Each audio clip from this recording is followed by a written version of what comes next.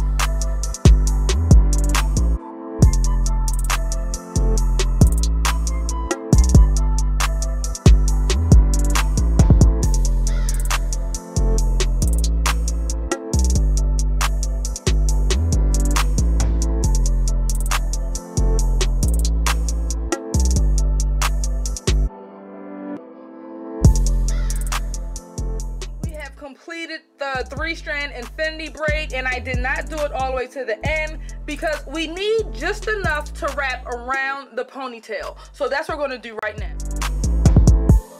Ponytail out. Once you take the ponytail out, what we're going to do is take our 3-strand infinity braid that we just did from the back, and we're going to bring it around. Isn't that so cute? All right, now we turn it back around.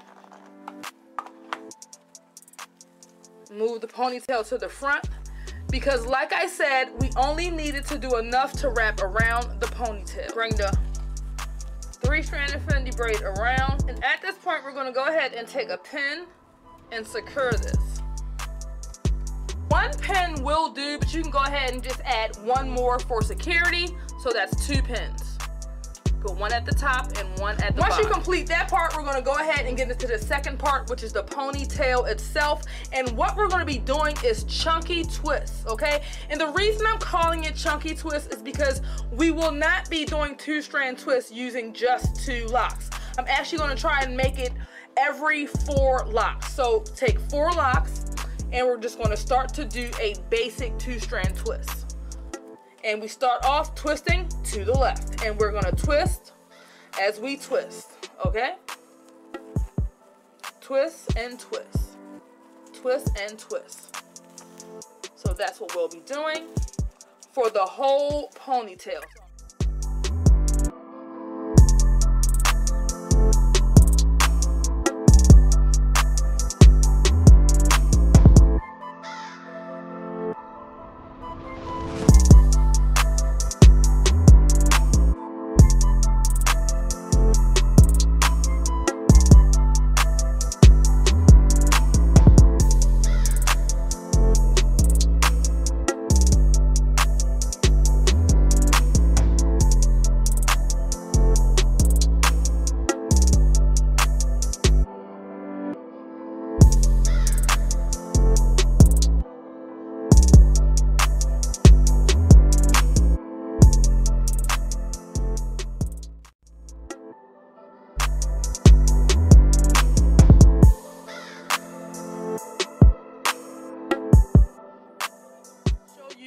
What I do to create these lock knots at the end of each 2-strand twist.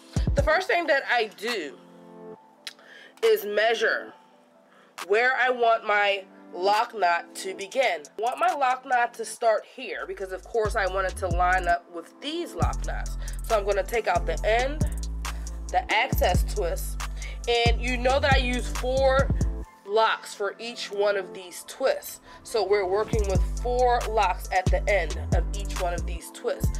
And my suggestion is to take the shortest locks, okay? Take the shortest locks and wrap them around first, okay? So I'm going to start with the first lock and I wrap. And I just begin wrapping upward. Okay, just like so. I'm just going to hold it right there. I'm going to take the next shortest lock and do the same thing. Begin wrapping upward. And we are going to be overlapping the lock that we just wrapped, which is why I suggested wrapping the shortest lock first.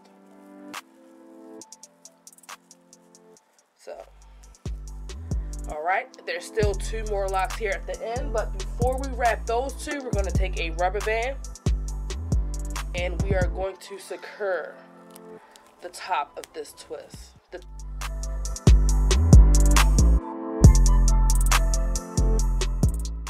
Secure the top, I'm going to go ahead and twist these 2 locks around. Okay, pretty simple. And we're going to be wrapping up.